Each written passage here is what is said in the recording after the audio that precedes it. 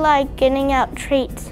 All the staff members put in a little bit of money at the beginning of the year for our Spirit Committee.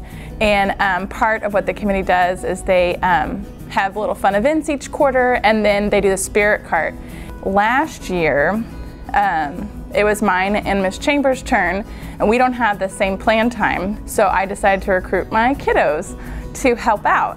And so they helped take around the Spirit Cart last February, and all of the teachers loved it. I like pushing the Spirit Cart with my friends. It actually worked on a lot of good skills that we work on in our curriculum. We worked on a lot of our social skills, that social interaction, using our devices to talk to adults. Some things we work on are eye contact, please and thank you. We also ended up using a lot of our math skills. We stocked the Spirit Cart the day before. And so we have a stock list that has all the pictures of the different things that we need, and then it has the amount that we need beside it. And so they get to, they look at their checklist and they put the right amount of each kind of drink. The food truck aspect of it came this year. We have, part of our curriculum has news stories. And so our first or second week of school, the news story was about the food truck festival.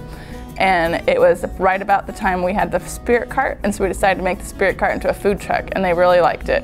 And so it's been the food truck Spirit Cart this year. We used tape, and then we used red paper.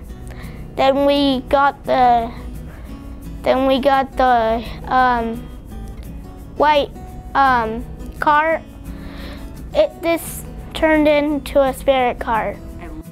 They get to be seen as kind of like they're the cool kids going around with a Spirit Cart, that they have this special leadership role within our building. And a lot of the kids pick up on faces, and so a lot of those interactions are increased in just seeing our kids in a different environment and way, and seeing things that they can do. Sometimes kids are surprised at all the skills that our kids have, because they have a lot of skills.